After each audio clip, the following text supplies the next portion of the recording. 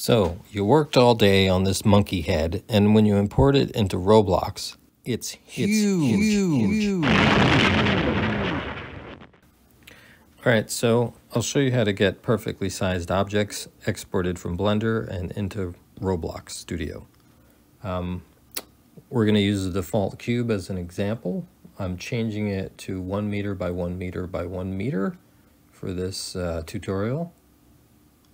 And what will happen is you could see that the units are set to metric and it's in meters.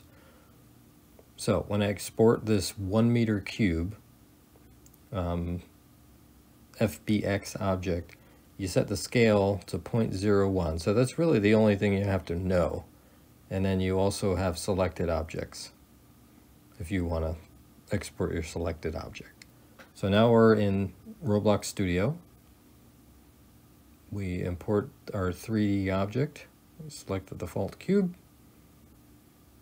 So we will leave this all the same like it is. So now when it comes in, it is a perfect 1 stud by 1 stud by 1 stud cube.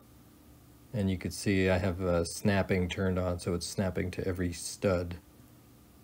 And just to show you that it is actually 1 stud by 1 stud by 1 stud, I will add a part, and then we will change that to 1, 1, 1, which is 1 by 1 by 1. So you can see they're twins. All right, now I'm going to show you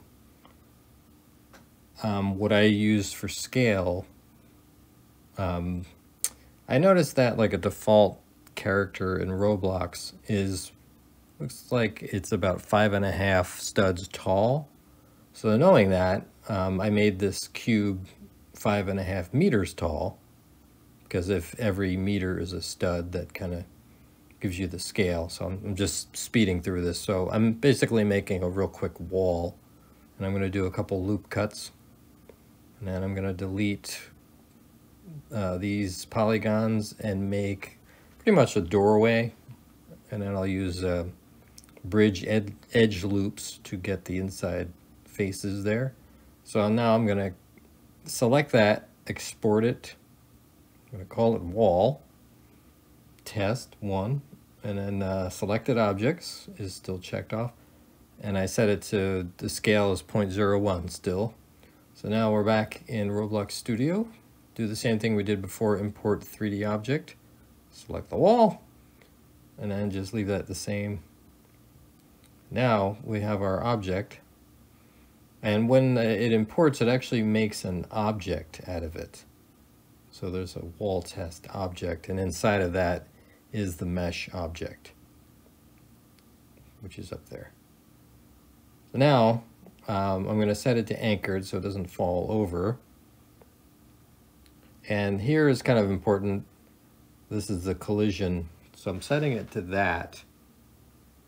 So that way your character can actually walk through the hole in the wall.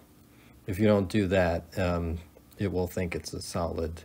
If you set it to box, for instance, the collision, it will not detect the hole in the wall. And there you go. It's a perfectly sized doorway for your Roblox character. Thanks for watching.